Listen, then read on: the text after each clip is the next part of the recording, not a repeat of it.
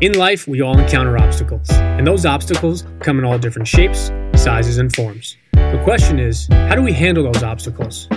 Do we attack them head on, or do we allow them to make us quit? Welcome to the No Quit Living podcast, where we aim to motivate and inspire listeners to never give up on themselves, their dreams, or their goals. We will interview successful people from all walks of life as they share their no-quit stories when they had the choice to give up or give in, but they didn't. We thank you for listening, and we hope to be that jolt of positivity as you go for your greatness. Welcome to episode number 144 of the No Quit Living podcast. I'm your host, Christopher J. Worth, and today's theme of the day is relentless. Our quote of the day comes to us from Robin Sharma. It's not the most talented who wins, it's the most relentless who does.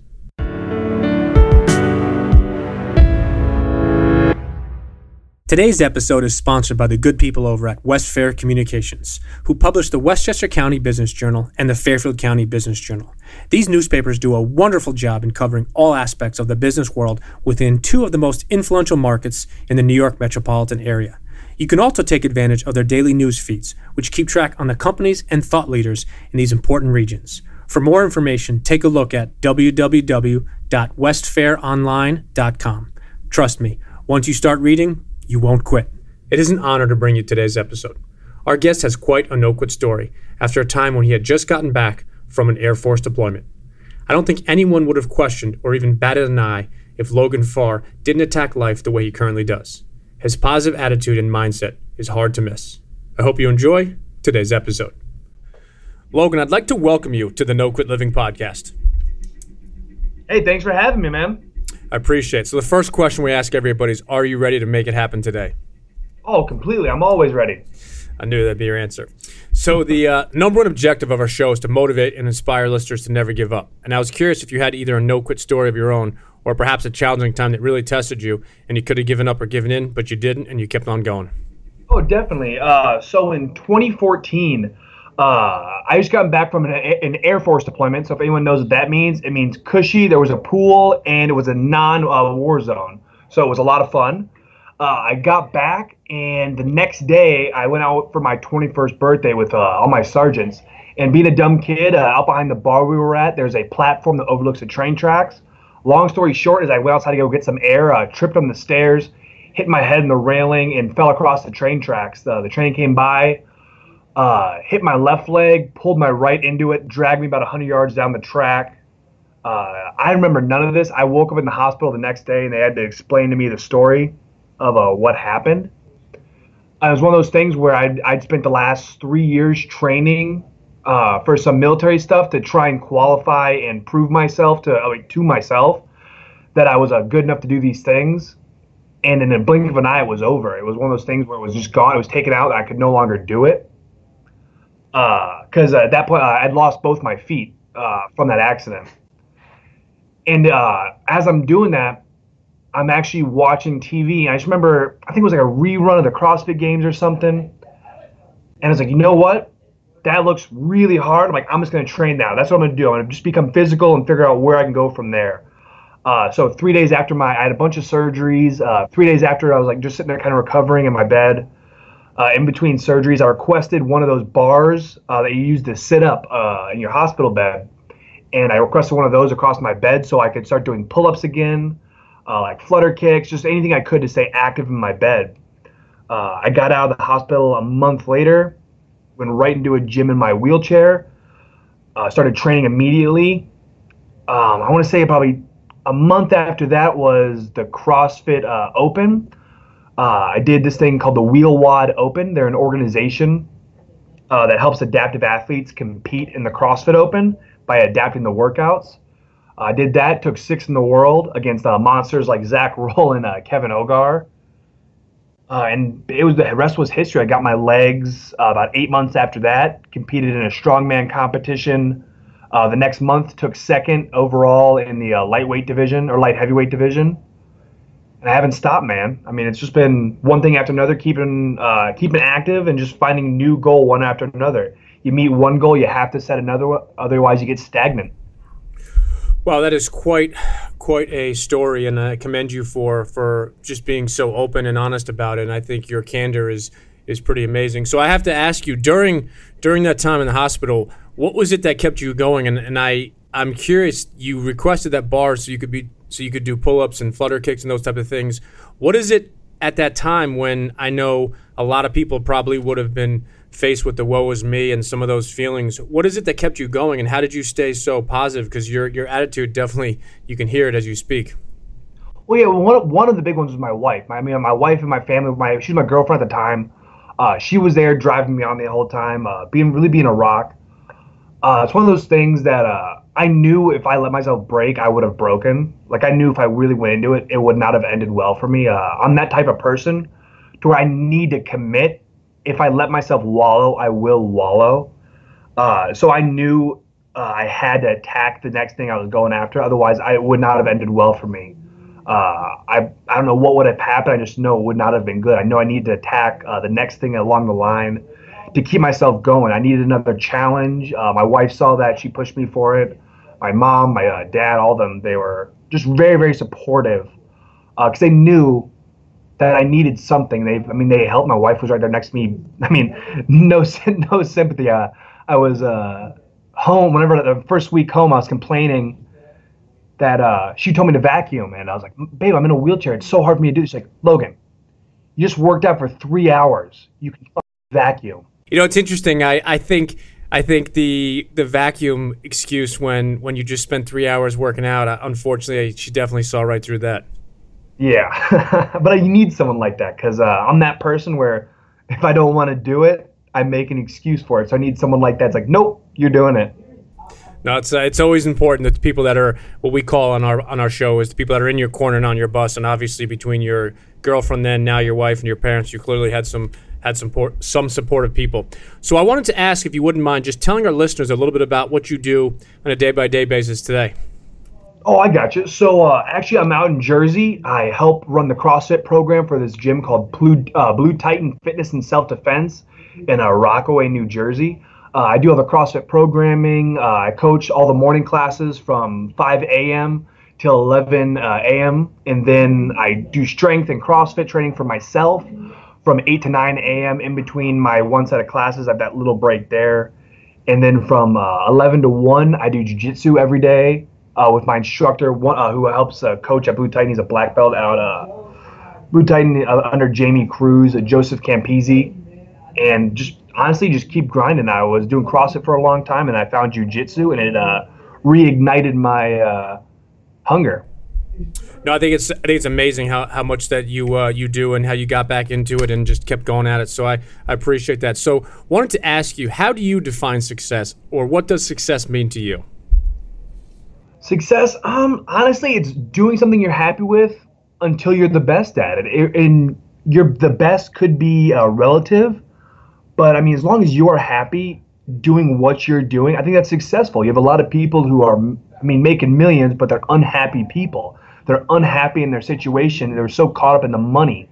But you have these people making $7 an hour coaching CrossFit or working at some gym, and they love it. They have a true passion for it, whether it be fitness or not. I think as long as you're happy doing what you're doing, you're successful.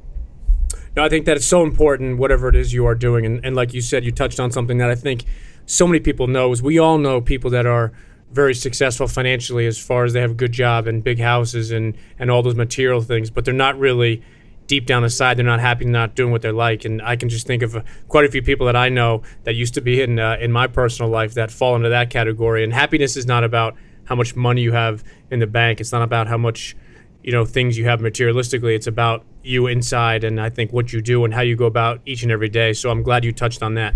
So one of the things that we look to do on every show is add value, and one of the things we've been talking about for the past many months now is what people do when they wake up or what they do on a daily basis. So I was curious if you have either a daily or a morning ritual that you swear by. Honestly, not really. I get up at 4 a.m. to go coach. So, I'm basically dragging myself out of bed. I guess about the only thing I do every day is a big old half glass of apple cider vinegar. And that gets all dregs of sleep off you real quick. You're wide awake and hitting on all cylinders. I got to ask, that's been recommended to me so many times, but just the smell of it. Be honest to our listeners. How bad is it?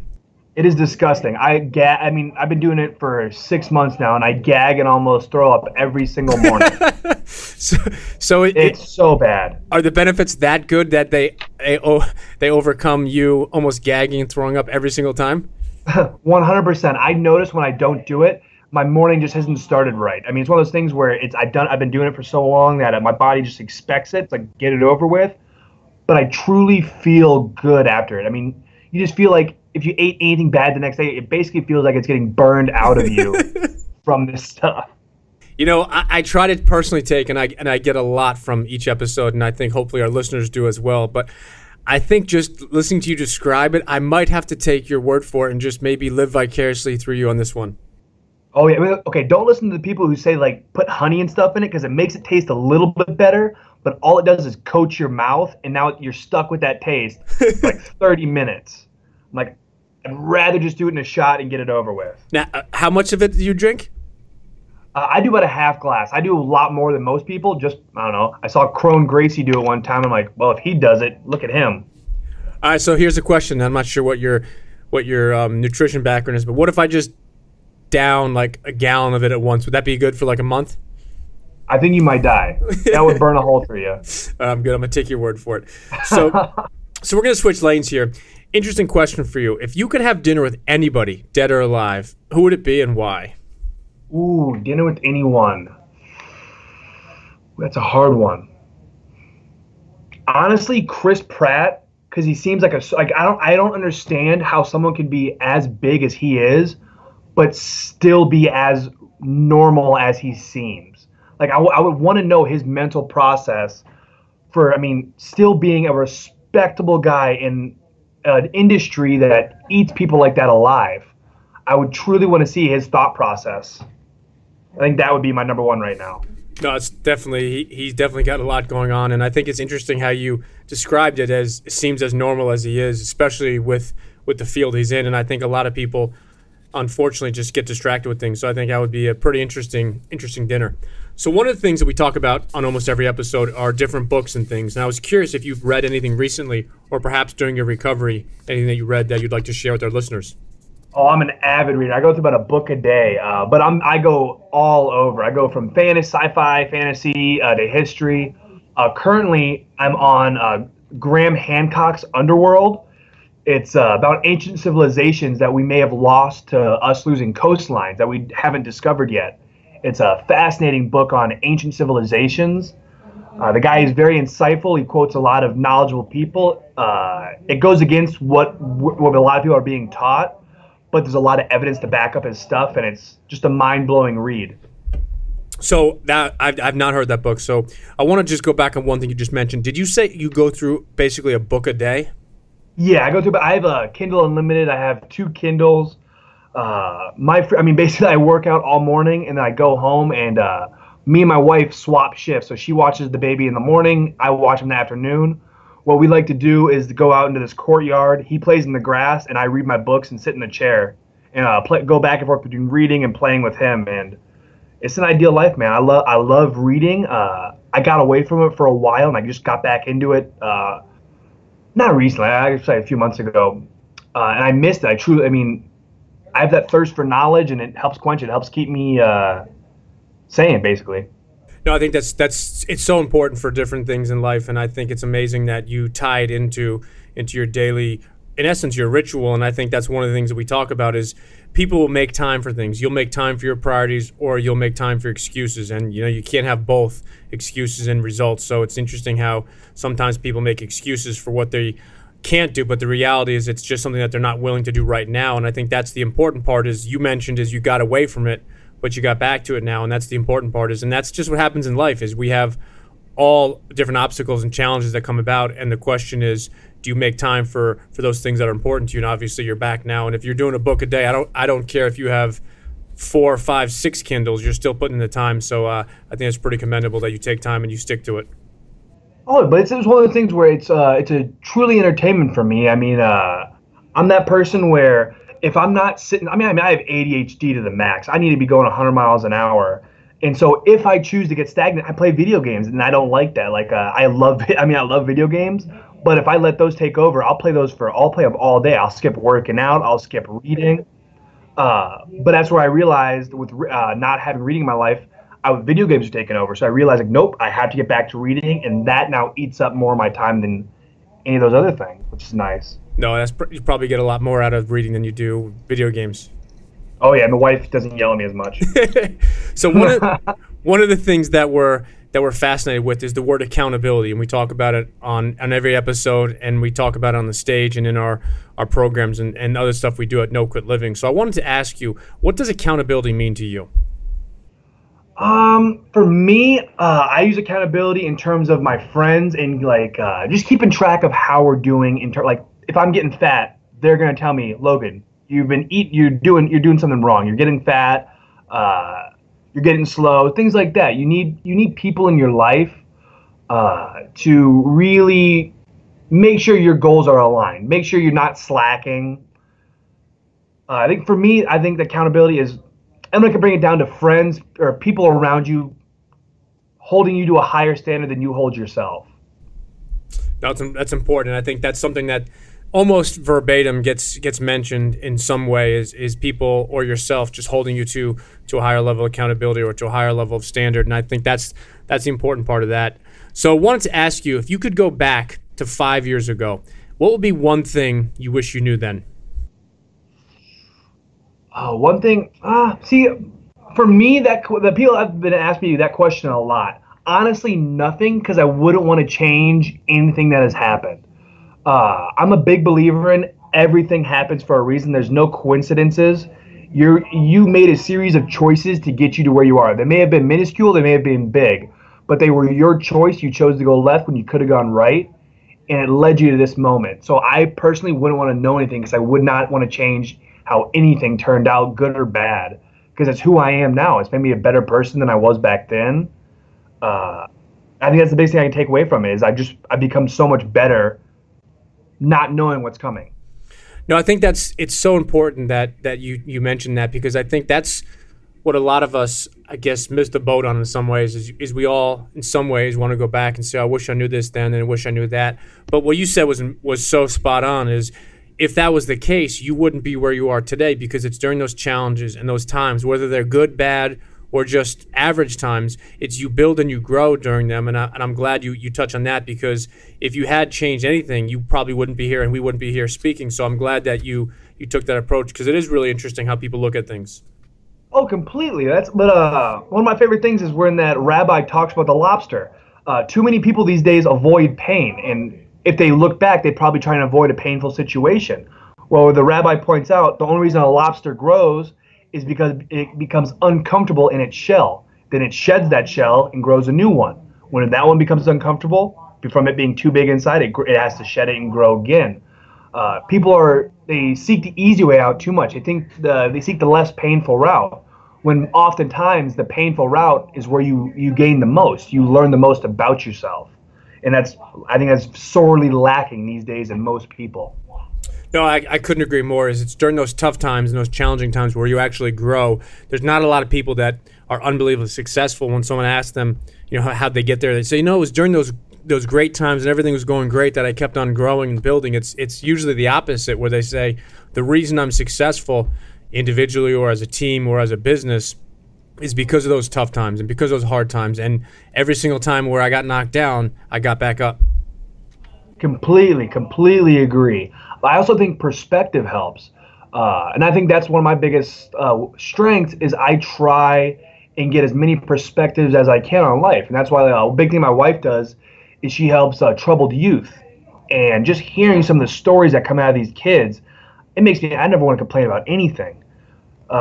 Just the terrible things that go in this world, and we think, oh, dang it, I ran out of coffee this morning, and that's an excuse not to do something later on in the day. It just really gives you a lane to see, like, okay, things can be so much worse for you. You just have to look at it and be like, okay, nope, still going to do it, still going to truck through. I don't want to do it, but I'm going to. I think perspective is something that we all probably miss, and like you said, running out of coffee is really not one of those important things, nor is it one of those things that you should really fret about during the day. Oh yeah, but how many times have you heard the stories that someone's at Starbucks and they see that person lose their mind because there's no soy milk or something? Yeah, I don't picture you being one of those who's going to flip out over some soy milk being gone. Oh, no, I take that coffee black. Delicious. Can't change that flavor. Well, you know what? When it comes to flavors, you and your morning ritual, I'm living vicariously through you. So I wanted to ask you, if you could only define yourself in one word, what would that word be? Relentless. That's a great word. So any exciting things coming out, or I know you're training and doing jiu-jitsu and those things. You had said you'd finished sixth and then second in some different competitions. Anything else coming out in the near future where you're competing in? I have a competition in LA in September I'm doing. That's going to be a lot of fun. But right now, then I have ADCC trials in November I'm going to try out for. Abu Dhabi Championships, I think it's called. It's basically the best of the best in the world try and qualify to go to Abu Dhabi to compete against the best of the best in jiu-jitsu. Like, if you're an ADCC champion, like, you're no joke. Like, you're a monster. Maybe so I'm only in Connecticut, so maybe you and I should spar a little bit. I'm pretty good. I'm down. No, I'm not down. I was just kidding. So I wanted to. What did you say? No, I was saying it's one of those things where jiu-jitsu. It's one of like I'm a confident guy, and I need my head smashing every now and again. I need my ego beat down, and that's jiu-jitsu. That's why I need that every day. You can't let that ego get out of control. All right, I'll fight you only under one condition. What's that? If both your arms are tied behind your back. Hey, that works. I'm pretty good with using my legs. So I wanted to ask, before we let you go, if you have any parting words you'd like to leave with our listeners. Honestly, I'm going to go back to that relentless. I mean, any pursuit you're doing, you have to be relentless with. I mean, if you want to be good at anything, people have to look at you and they're going to think you're crazy. I mean, no one who's great at anything is viewed as a sane person, because it's an uncommon characteristic to be able to sacrifice certain areas of your life to pursue something you truly want to do. And I think, and once again, I'm going to come back to the pain, is you need to suffer to truly, truly see what you really are at your core. And if you never see that, I mean, what's the point of even doing any of this? No, I think that's great advice, and I think you did hit it on the head in that sense, is that so many people that are successful in life in certain areas, they've put in the blood, sweat, and tears, and a lot of times people, I don't know if they forget, but sometimes maybe they forget about the time that people put into it to become the best or one of the best, and I think that's important that you touch on that. So I wanted to ask you, Logan, for our listeners that would like to follow you or connect with you, what's the best way for them to do that? Instagram is the only platform I'm consistent on. I'm Mr. Footloose on Instagram, and that's basically the only platform I'm really consistent on. That's awesome. So listen, Logan, I truly, truly appreciate your time. It's amazing that you're going through what you went through with such a positive attitude, and you're making a difference. And I really appreciate you spending some of your time with us, and hopefully we can stay in touch. Oh, thank you very much, brother. Thank you for having me on. Let me spread the message. Like I said, you guys ever need anything, let me know. And if anyone has any questions, just feel free to shoot me a message. I'm pretty good about responding. And if anyone needs any help, anything like that, once again, shoot me a message. I'm always there.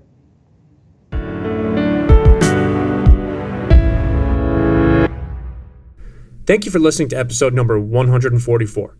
When Logan lost both of his feet in a tragic train accident, nobody would have blamed him if his attitude took a turn. Instead, while still in a hospital, he asked for a bar so he could begin working on his pull-ups and his flutter kicks. Today, Logan is up every single morning at 4 a.m., heading over to train others at the CrossFit gym, grab a quick workout himself, train some more clients, and then grab a jiu-jitsu training class of his own. If you didn't know his backstory, and I told you the last part first, and then shared how he didn't have both of his feet, you probably wouldn't believe me. His definition of success was dead on. He said it's doing something you are happy with until you are the best at it. And being the best, or your best, is all relative. Logan shared how too many people avoid pain, but he believes that pain is where we grow, and you learn from those tough times. Logan believes that too many people seek the easy way out in life. In his closing remarks, Logan shared how you need to sacrifice certain areas of your life and go through the pain. So my question to you, the No Quit Tribe, is just that. What do you do when you experience pain? Do you make excuses? Give up? Complain about how hard it might be? Or do you get after it and give it everything you have? In life, we all encounter obstacles and challenges, but it's during those tough times and those challenging times when we are truly tested. So the next time you face adversity, and you will, and you get hit head on with an obstacle, don't give up. Don't give in. Go around, go through, go over or go under, but don't give up. Challenge yourself and go for your greatness. And lastly, to our listeners, thank you. We truly appreciate your time, and we hope our episodes inspire you to keep on attacking life and never giving up. To quote Dr. Norman Vincent Peale, it's always too early to quit.